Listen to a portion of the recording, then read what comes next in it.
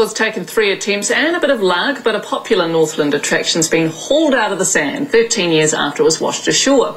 The Belgium ketch looked like it could be stuck there permanently, but now the national treasure will finally be heading home, as Ruwani Pereira explains.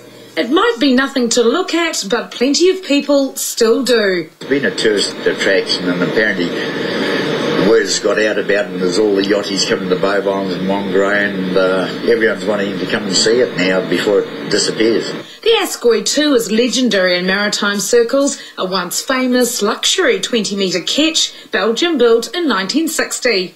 She's a long way from home and seemed doomed to end her days on our shores. 13 years ago, a solo yachtsman on his way from the Bay of Islands to Nelson didn't get very far on his journey, battling 130-knot winds in a storm that washed up the Askoy right here, burying her 8 metres under the sand.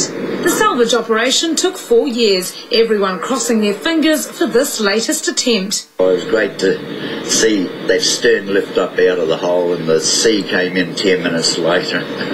The last salvage effort along this stretch of the Tasman Sea was 28 years ago, a notorious coastline that's claimed 150 vessels. The ocean floor out here, the geography out there is horrendous, really.